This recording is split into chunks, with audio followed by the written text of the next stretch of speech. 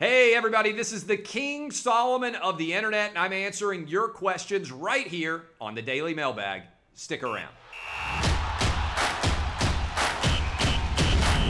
Carl writes, both of my athlete daughters said the Vandy kicker fiasco was a mockery to female athletics.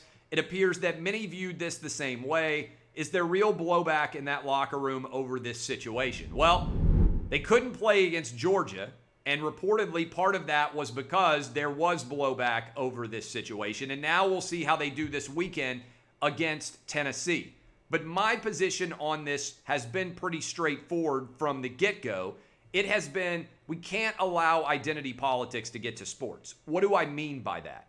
I mean, we can't reward someone because of their identity as opposed to their achievement.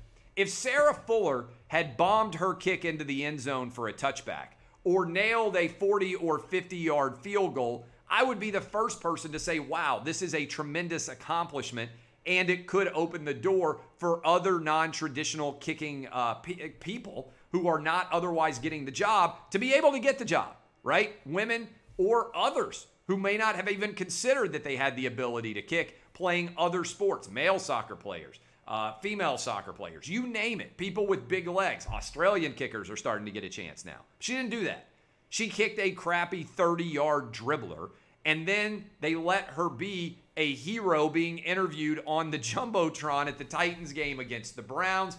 I think this entire thing is a stunt, and as more and more evidence comes out about it, it appears to me to be more and more of a stunt. I think there are a lot of men and women out there who are fans of athletics and feel the same way as I do. This participation generation of sporting fans, sporting kids, we should award excellence, not award everyone for mediocrity. Her kick at best was mediocre. I don't know why in the world it was considered a signature achievement.